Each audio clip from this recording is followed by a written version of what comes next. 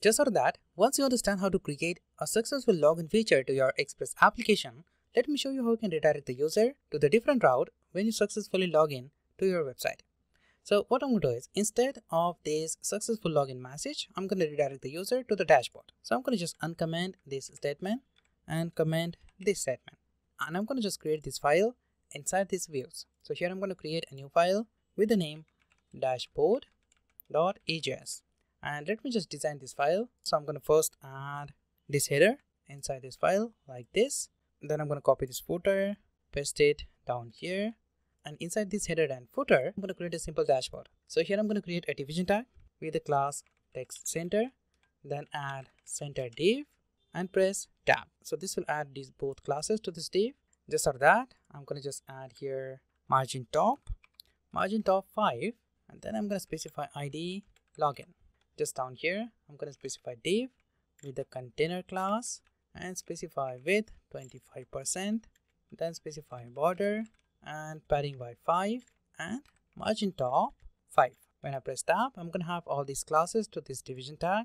Just inside this division tag, I'm going to create h3 heading tag and specify welcome to Express dashboard. Just out of this h3 heading tag, I'm going to create h5 heading tag, and here I'm going to simply display EJS variable. So here I'm going to add EJS syntax like this and just specify equal to sign to display the variable and say locals.user. If we have value inside this user variable, just display the user variable, otherwise display user. Just down here, I'm going to add anchor tag and say here logout. And inside this href attribute, I'm going to specify /route and specify logout route. Now this is my simple dashboard. Now just save this file back to the route.js and change this path. So as you know, I have this route as a path, so don't forget to specify here /route. So when we have the successful login, it's going to create a new session with this username session variable and redirect the user to this dashboard. So let me just create this dashboard route. So just down here, I'm going to create route for dashboard. So here I'm going to say router.get, and to the get request, I'm going to specify path of the route. So I'm going to say here dashboard, and as a second argument, I'm going to specify request and response parameter. And inside this route, I'm going to specify if request.session.user, if the session is created and if we have value inside this user variable, just return the response. And I'm going to say here response.render, and I'm going to just render the dashboard template. And then I'm going to specify the value for this user variable. So here I'm going to say user : request.session.user. And if we don't have this session variable in the else statement, I'm going to specify response.send. In the parentheses, I'm going to specify unauthorized user. Save this file back to the project and reload it. I'm going to just specify my email and password inside these input text boxes. So I'm going to just copy this email and specify that in the email section, and here I'm going to say admin123. So I'm going to pass my password here, and when I press submit, you can notice this will load the dashboard route and you will get the dashboard template as a result. You can notice you will have the username as well on dashboard. So when you specify correct username and password, you will successfully log in to your dashboard with your username. Now let me just back to my login page, and here I'm going to specify admin@gmail.com, but at this time I'm going to just misspell this password. Here I'm going to say admin and press submit. When I click on the submit button, this will just return a response invalid username. Now here you can create a separate template for this invalid username response. I'm going to leave everything as it is and just log into my dashboard with admin123. When I press submit, this will just log in me to my dashboard and create a session variable with the username admin@gmail.com. Now let me show you how you can add the logout feature to this application. So I'm going to just back to my editor, and just down here, just after this dashboard, right down here, I'm going to create a command and just say here route for logout. And here I'm going to call router.get. I'm going to call a get method, and as a second argument, I'm going to specify route path. So in the single quote, specify / and then specify logout. So this is my route path for the logout feature. Then I'm going to specify the callback function with request and response parameter. And inside this function, I'm going to just say request.session.destroy.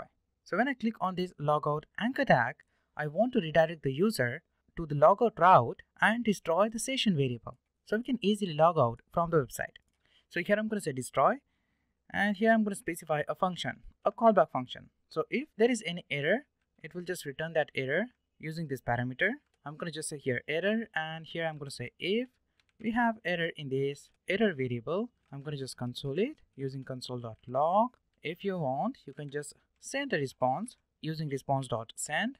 And in the else statement, if there is no error when we click on the logout, I'm going to say here response.render, and I'm going to render my base file. So here in the single quote, I'm going to say base, and I'm going to just specify here two variables. First is the title.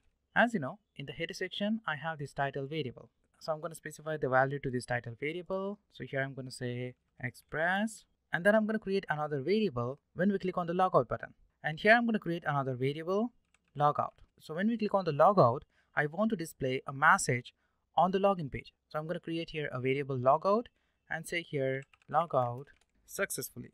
Save the changes and just back to your base.egs, and just after this span tag right down here, I'm going to just add EGS syntax, and here I'm going to say if locals.logout.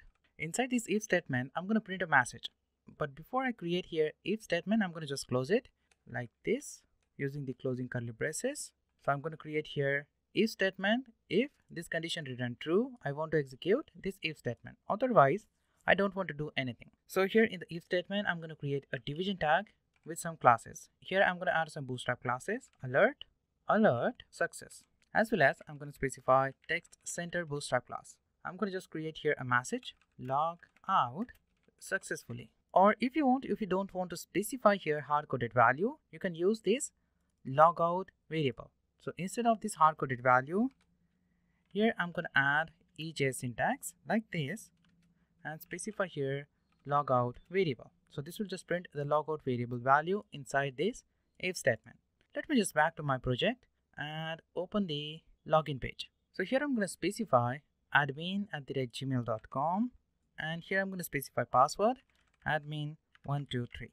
When I click on the submit button, you can notice this will just redirect me to the dashboard, and when I click on the logout, I want to redirect the user to the login page. So what I'm going to do is I'm going to just back to the dashboard, and here you can notice for the anchor tag, I'm going to specify href attribute route logout. So when I click on the anchor tag, this will just open the route logout route, and when the route is matched, this will just execute this get request and render this login page. So I'm going to just back to my project and click on this logout button. When I click on this logout, you can notice this will just redirect me to the login page with this message, logout successfully. You are not limited to only print this message inside this logout page. If you want, you can print this message down here or up here. That's upon you. So when you click on the logout button, this will successfully log out from your website and destroy the session variable. So you are not able to log in again with the same session ID. So I hope you understand how to create login and logout system using Express application.